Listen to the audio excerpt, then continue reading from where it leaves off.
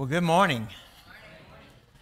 It is good to see everyone this morning. Now, last week we started a 1, 2, or 3 lesson series on forgiveness and how we handle hard feelings. And I appreciate so much feedback from people.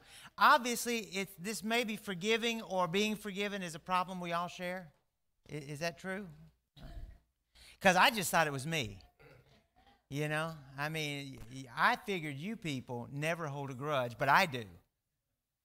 And so we all need to learn. And I'm just going to do a quick recap. I'm not going to get into, but I want to go over last week's, after we do a reading here in a second. I want to go through the 7 steps of asking for forgiveness, because that's the first thing. But let's start. Brother Sidney, if you would come read, and then we'll get more into our lesson.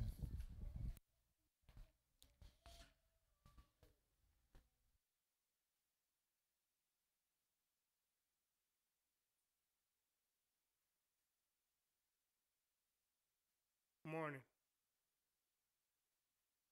Our reading this morning is Matthew 18th chapter, verses 21 through 35. Then came Peter to him and said, Lord, how oft shall my brother sin against me, and I forgive him till 7 times? Jesus said unto him, I say not unto thee until 7 times, but until 70 times 7. Therefore is the kingdom of heaven likened unto a certain king, which would take account of his servants. And when he had began to reckon, one was brought unto him which owed him 10,000 talents. But for as much as he had not to pay, his Lord commanded him to be sold, and his wife and children, and all that he had, and payment to be made. The servant therefore fell down and worshipped him, saying, Lord, have patience with me, and I will pay thee all.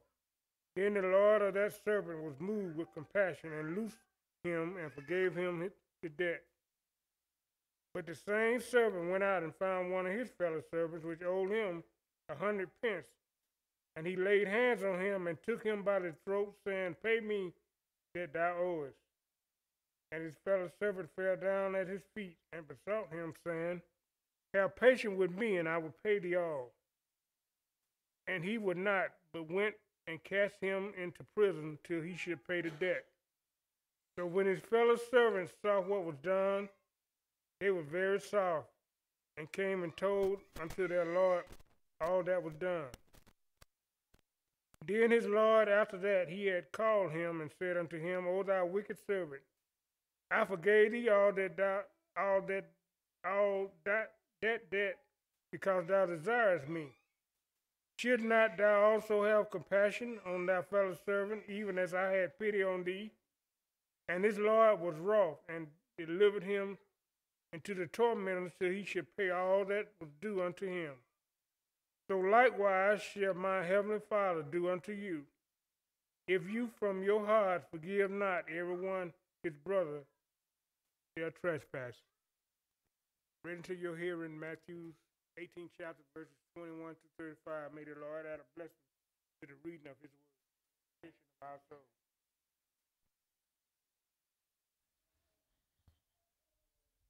I feel like I'm back home when somebody says that at the end of a reading. I miss that.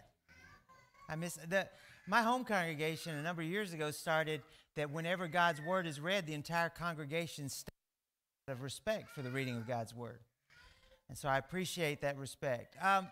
So, as we said, we started last week talking about forgiveness, and this week's portion, after I do a review here in a second, this week's portion, that scripture is very, very applicable because we're going to talk about granting forgiveness to someone else. Well, we're good about begging for forgiveness, maybe, but sometimes it's hard to give it back. So let's do a quick review. 7 steps. First is state your wrong behavior and call it what it is. You're going to take responsibility for what you have done wrong. Until you're willing to confess to yourself, your God, your person that you've injured, it does no good. And apologize. Apologize for the pain that you have inflicted, especially when it's a loved one, right? It can cut like a knife when it's someone that you care about, someone you love. explain what you intend to do next to correct that. You need to have a plan. I will talk often to people that have different addictions or whatever, and one comes to mind. I asked that person, I said, what is your plan moving forward to stop this addiction you have? What do you mean? What kind of plan? I'm just going to stop. Then you're not going to stop. You have to have a plan. You have to change the people you hang out with. You have to change, the things that trigger that desire for that addictive agent. And no, I've got willpower.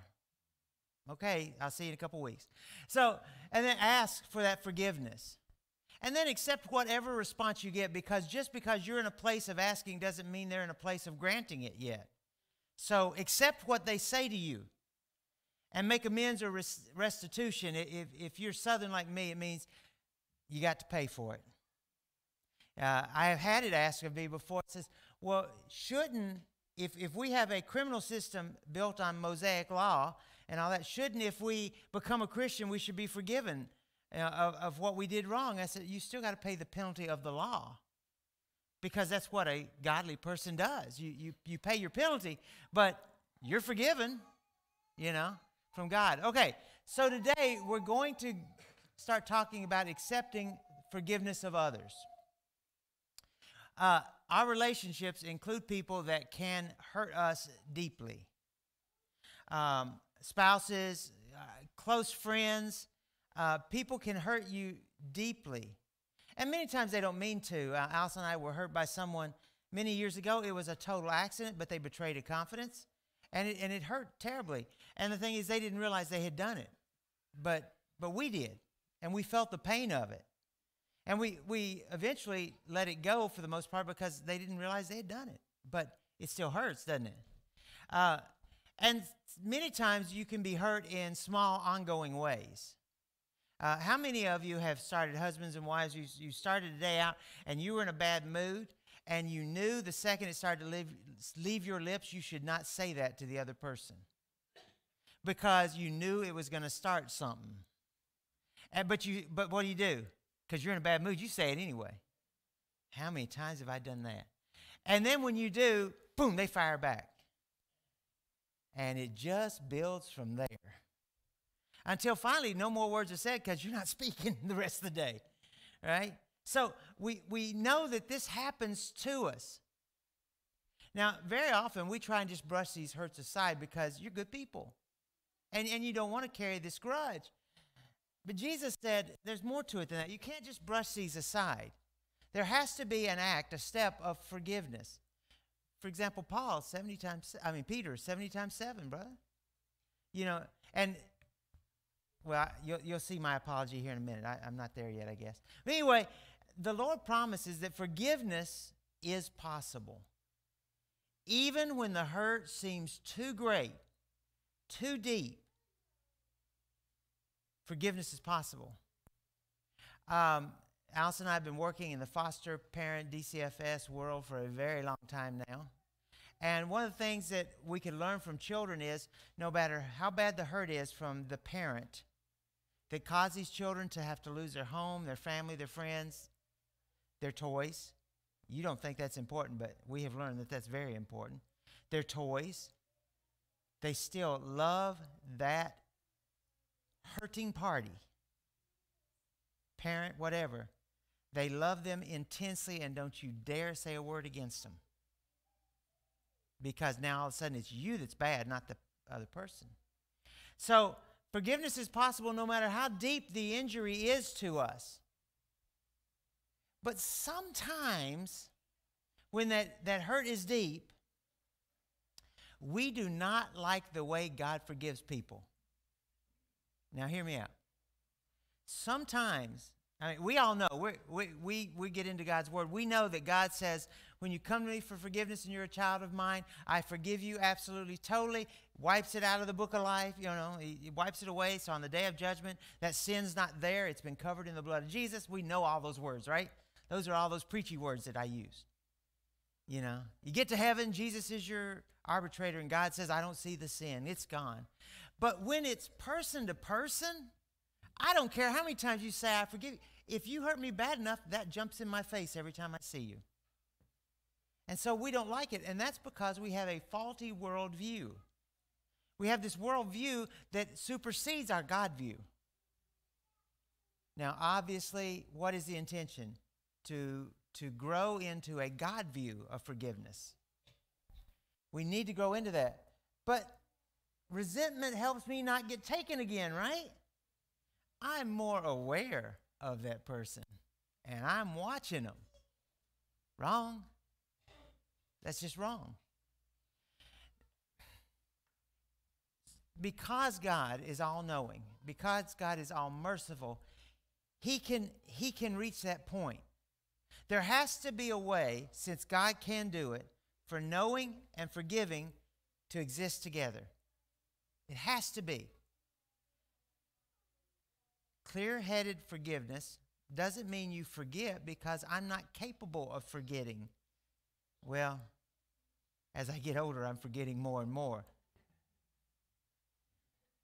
He's not here. Bruce has got shingles now. I was with him yesterday. Apparently, he doesn't care if he gives it to me. But anyway, I said to him the other night, I said, Bruce, I'm a little worried. You've been getting a little forgetful here lately. And he goes, you're just now noticing? And I said, no, you're forgetting a lot.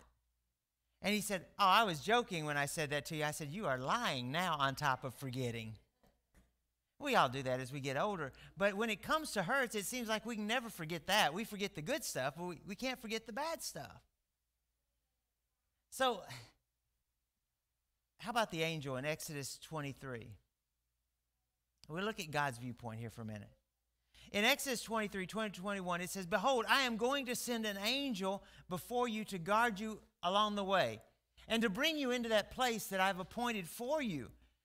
Be attentive to him. Do not be rebellious to him, because he will not pardon your rebellion, since my name is in him. Now, God says, you listen to him, you obey him, because he's mine. You start to mess up, he's not going to forget it. See, the angel's got the same problem we do, and let me show you why now. There's a video going to pop up. It is about 2 seconds long, so watch careful. You ready? Okay, so, did you get that? So, let's say, I was actually going to break a plate, but my wife advised against it. And I couldn't think of a way to do it safely, and you know me, I'm a klutz. I'd have cut my jugular vein when it broke. And now, okay, so let's say we got a broken plate, and we take the plate, we smash the plate, and then instantly regret it because I got no place to put my peanut butter and jelly sandwich now. So I look at the plate and I say, I'm so sorry I broke you. I need you. I need to put my plate on you. Is that plate going to magically come back together again and hold my sandwich? No. See, sometimes when something gets broken, you can get forgiveness. You can accept forgiveness, but the damage is already done. And it takes time for the damage to be undone. Even if I glue that plate together that he just smashed, it's still always going to show all the cracks. It's still going to show them. So, how do we handle the hard feelings that come from a plate that's been broken and is covered in cracks? Let's say that they asked for forgiveness, okay? Let's say that you told them, I hope you meant it, but let's say you told them, I accept, or vice versa, you're the offender. How do we handle the hard feelings that comes with that? First and foremost, you do need to protect yourself from people of the world that are out to hurt you. I will say this especially to our young kids here today. Be aware of people that hurt you over and over again. There are people in this world that are evil, and they're just evil. And they're out to hurt you. There are people that, kids especially, if you get a bad feeling about an adult that's in your circle, walk away. Trust the instincts that God gave you. But we do have to protect ourselves because there are some people that just hurt us and hurt us and hurt us. But I still have to forgive, God said. Well, the key is invite God into the process. It is the Lord who will keep us separated from our resentments if we will let him. Now, I told you before, I know I'm being repetitive, I'm sorry, you've heard the story, but the person that hurt me when I was young, in a very deep way, I held on to it for way too long. I've told you that. I did not start to lose the resentment until I purposely changed from hating to praying that God would accept their forgiveness, whether they said it or not, accept them and bring them into his fold, into his heaven. When I started changing my prayer from, I wish you would die, and yes, even I said that for many years, to God, save that person. I was not able to forget the resentment until I made that change. Now, I will not let my children be around that person or my grandchildren. It's not going to happen. But I don't hate them. I do not want them to go to hell. I do not want them to die. I want them to be in God's service, so the resentment is gone. But the wariness is still there. So, how do I overcome this worldview that says it's okay to hate? First, be disciplined in your endeavor to forgive. Be disciplined. If it means you need to put a note in your phone and the phone rings 7 times a day and you pray 7 times a day to help it go away, then if that's what it takes from you, you do that. Whatever it takes. I'm kind of old school, and I took my psychology classes a very long time ago at this point. But one of the things I tell people, and it still works, it's amazing, but if you have a habit you're trying to break, you wear a rubber band around your wrist, and every time you start to do that behavior or find yourself had done it, you pull the rubber band out and pah! Now it needs to be a tight rubber band because I want it to hurt. And you snap that rubber band, and soon, because we're as dumb as a dog, we start to put pain with action. And so we change our action to alleviate the pain. Pavlov, right? So be disciplined, whatever that means, to change the behavior so that you can get the forgiveness. Get used to naming hurts and putting them away.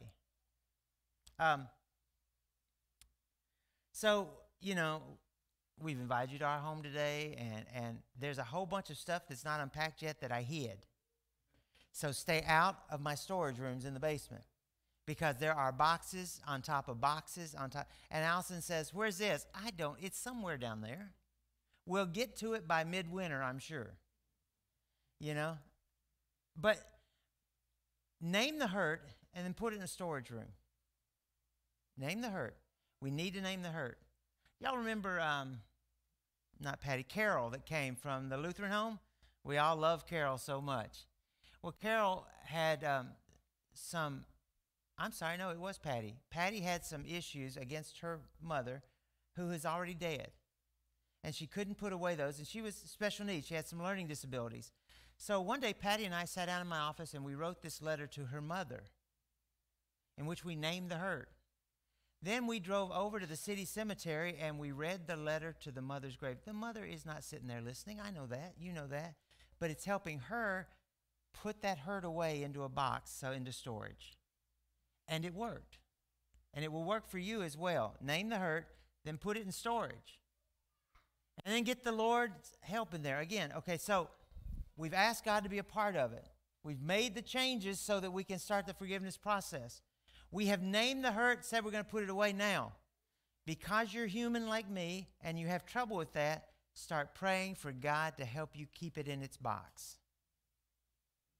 Keep it in there, Lord. Don't let me look at I started to name people. I name people all the time and just use them as, I'm not going to do that today because none of you have hurt me that way. George, is there anybody named George? Okay. George hurt me, and every time I see him at church, I get mad. No, we put that away, and we pray to God about it. So when I see George, I see the potential for a better relationship, a better tomorrow. And it has to be done 70 times 7. And, okay, here's my apology. I know my math was wrong last week.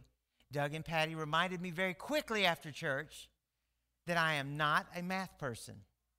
I know it's 490, not 534. I don't know where that came from. Square root of, no.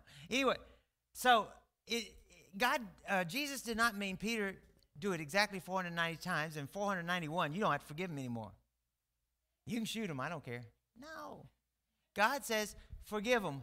But Lord, forgive him. But Lord, forgive him. But Lord, you don't know. God, stop talking. You don't know what they did. Forgive them. Your job. Now here's what's scary. The verses say, your forgiveness in heaven depends on your forgiveness of others here. I hate that verse. Don't you? I shouldn't hate any of God's words, but I do. Because that means I have to learn to forgive quickly. Because I want the blood of Jesus to continue to forgive me. Now, the reason God said that to us is not because if I get to heaven and there was a grudge that I'd even kind of forgotten about, but it was still there in the depths of my mind, God's going to say, aha, I saw that one thought, you're going to hell. That's not what he's saying. But we need to be in a lifestyle of forgiveness. Because if you're not in a lifestyle of forgiveness, you can start to get into a lifestyle of hating, and that hate can grow until you're no longer in a lifestyle of godliness and of trying to live right. Hey, very seldom does somebody who's a faithful, strong, do everything, member of the church just walk away one day and never come back. It doesn't usually happen that way. It's little changes happen in their life, and they get more and more problems, sins, anger, whatever, until they drift away. And the problem with people that drift away is we don't always notice. Because it was so slow, we miss the transition. We start to accept in the back of our mind that they just missed a week or two. And then all of a sudden, it's months and it's years. And somebody will say, where is so-and-so? I don't want to embarrass Brother Sidney, but he hadn't been coming here long until one day he said, brother, where is that person that sits there? And where's that person been that sat there? And I was so embarrassed because I hadn't realized. So I'm thankful that he had realized, and he was the new brother here. How many of y'all had noticed? I'm not calling names. But how many of you had noticed? See, we have to do that. So, forgiving, here's the next one. Forgiving when forgiveness has not been asked for or possibly even wanted. Have you ever had that where somebody does something and they don't care whether you forgive them or not?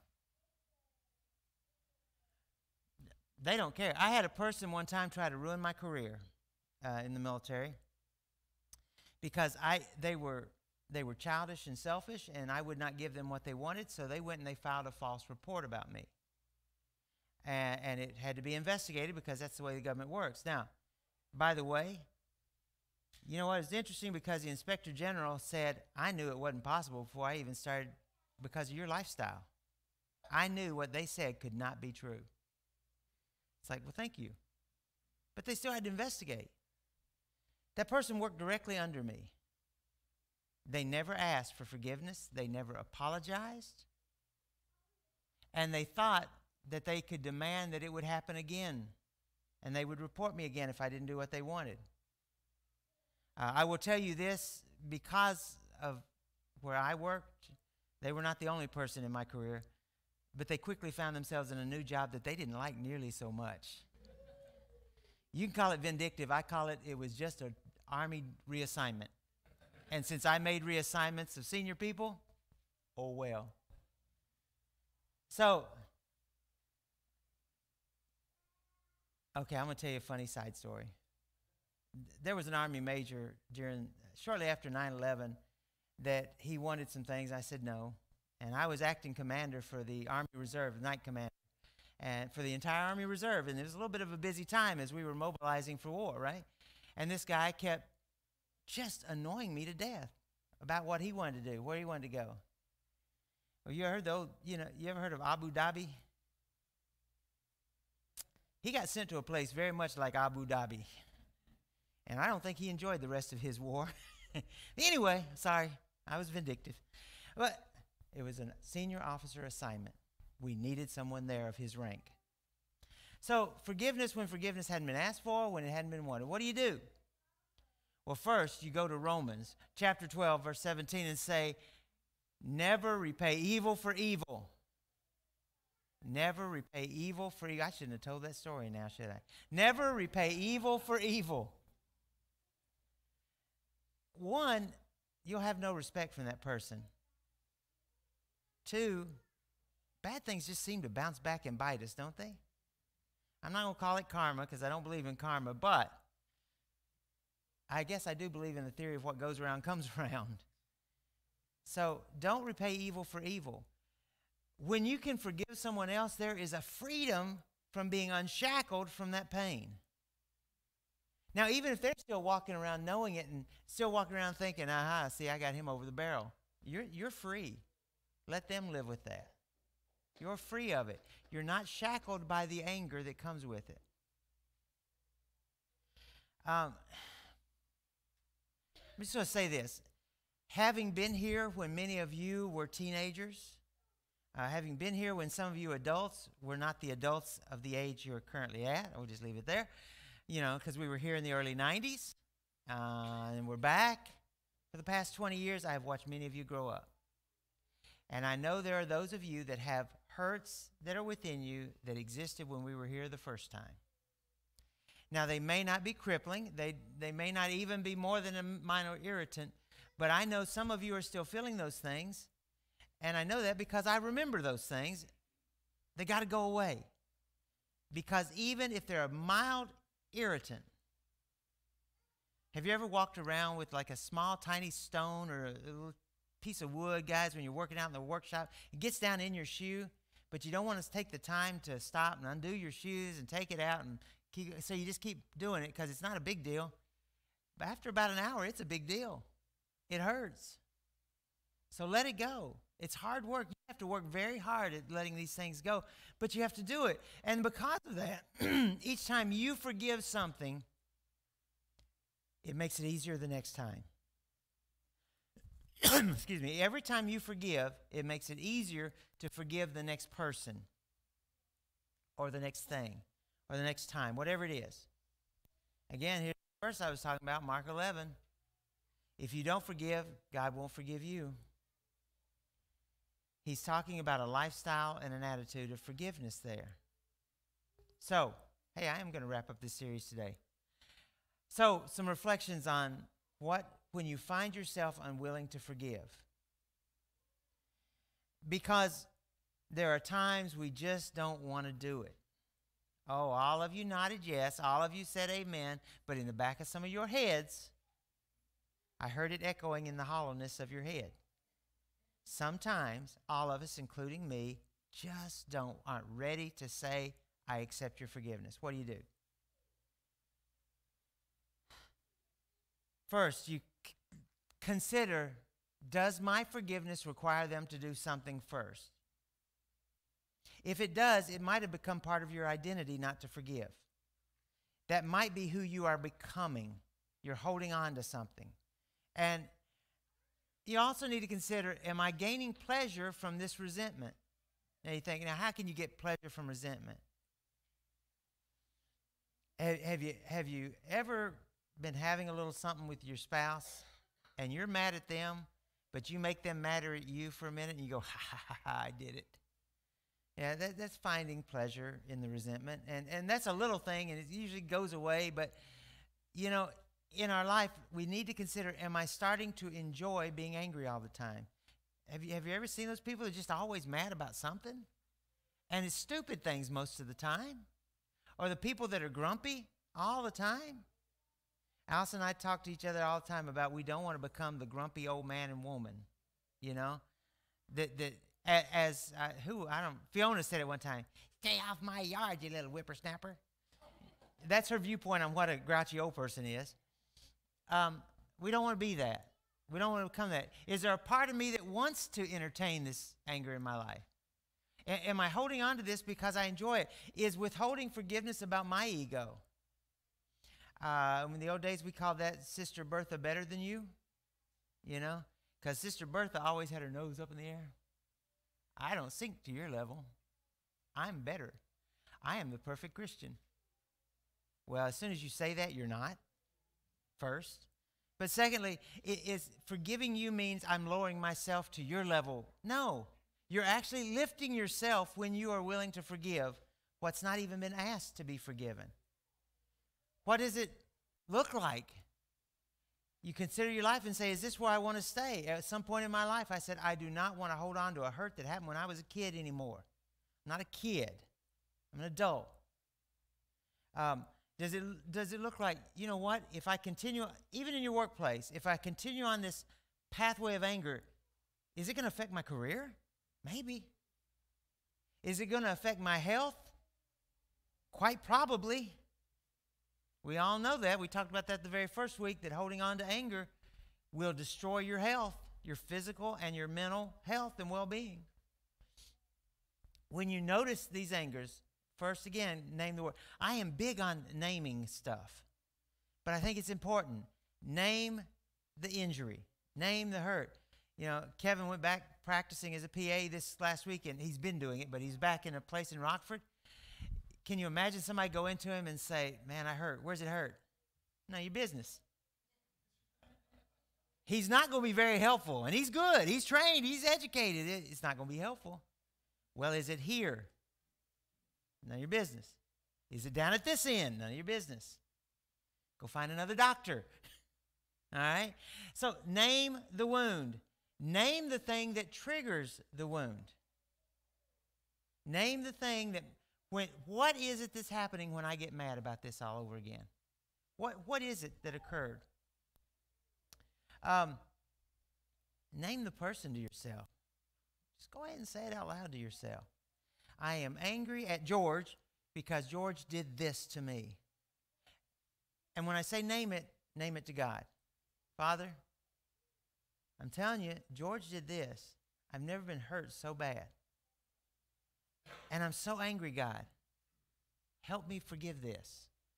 Help me. And tell God what forgiveness will look for. And then prayerfully let it go.